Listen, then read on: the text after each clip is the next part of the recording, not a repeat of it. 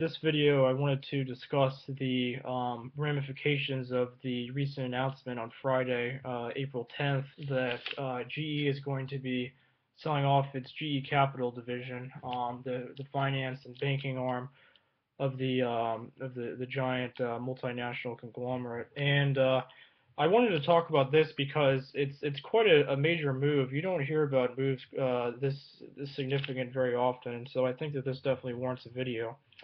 Um, Interestingly enough, one of the first things that I thought about when I heard about this announcement that GE was getting going to be selling its GE Capital arm was the announcement last year by CVS Caremark Corporation that they were going to stop offering tobacco products in their stores, their pharmacies, and that was very interesting because that was a major source of revenue for CVS, and so it was interesting to see how they could possibly recoup that lost revenue from ending that line of products.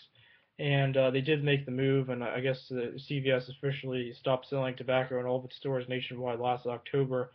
And so that kind of relates to GE because when I was looking into GE, they said that about half of the company's annual profits come from the GE Capital division, and it is a major part of their business, and that it has about $500 billion worth of assets, so it's huge.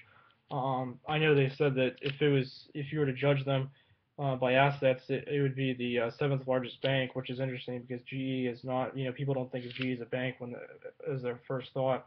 And so it's interesting because the GE Capital has been so successful that the government has placed them under increased scrutiny as a systemically important financial institution, or SIFI for short. And so I guess GE sees that as a liability, and so that's why they're trying to get out of the finance business so that they don't have to be enhanced to that extra scrutiny. So this is interesting. It's interesting because anytime a company announces that they're going to be getting rid of a major source of their revenue, you have to wonder how they're going to stay profitable. I know that the stock price reacted very well to the move. It jumped about 11%, and I guess that was the first time that a stock in the Dow Jones Industrial Average had jumped 11% since 2009, so that's pretty significant.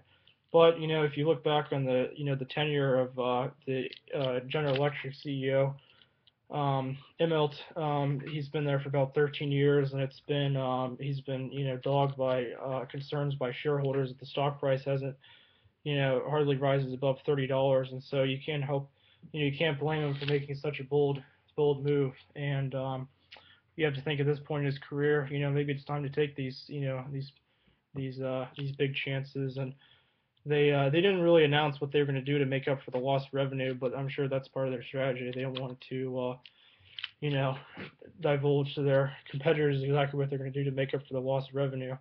But it is interesting to see. I'm sure they're still going to be around. CVS didn't go out of business whenever they stopped selling tobacco, so GE won't go out of business whenever they get rid of their GE Capital division, but they might see some reduced profitability. But maybe not. I know that they're planning $90 billion to return to investors over the next couple of years by 2018.